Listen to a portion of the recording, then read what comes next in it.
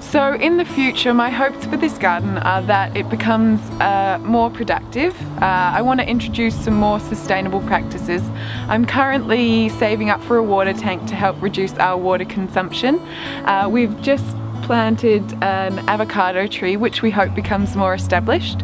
We've got some blueberry bushes and a raspberry bush which we've just put in, so we want those to get a bit bigger and start producing. Otherwise, I'm just looking at introducing a bit more permaculture into this space, which I think is something I definitely need to learn a lot more about. So that's something that's evolved over time, really. Initially I started with using the bokashi bin just to incorporate composting, where you can compost everything including onion skins and citrus, which are otherwise really hard to compost. And then when you're doing research on different plants, I just found that I really wanted a worm farm because I wanted things to enrich my soil that I didn't have to buy and that were really sustainable.